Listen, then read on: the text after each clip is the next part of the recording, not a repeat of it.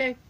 I took a break, had a little snack, and I got another one for you. Today is ukulele day, as you could tell. This one's called The Dark Man's Sin.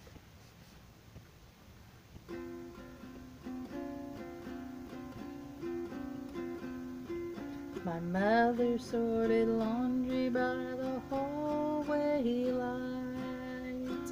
A man stood in my bedroom doorway every night. I'd yell for my parents to make him go away. They'd say, "There's no one there, go to sleep." And he'd be gone by the next day. I listened to Mama Cass. I'd dance around and shake my ass. You see, I was the butterfly queen. In our world no one was cross or mean. We danced in sunbeams all the day. Among the flowers we would play. But then the night would creep back in, and I was left alone for the dark man's sin. I sang and danced most every day. With my brother and sister I would play. My extended family loved me so, and that, I guess, was good to know. My parents told them I was weird, but it was the fault of the man with the black hair and beard.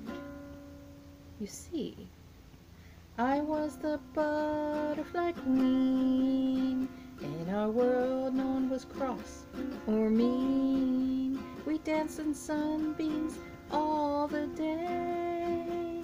Among the flowers we would play.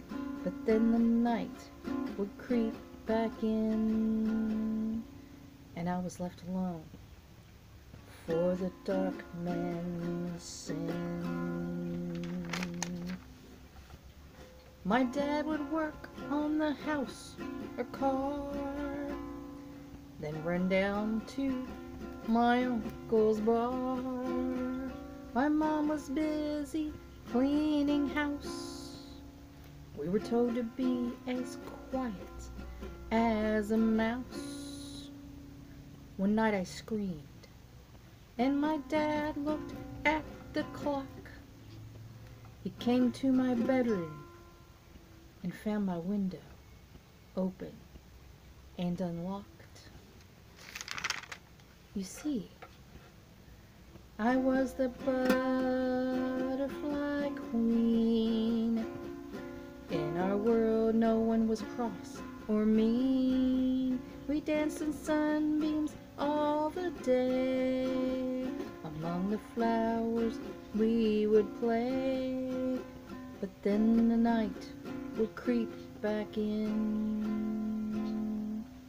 and I was left alone for the dark man's sin.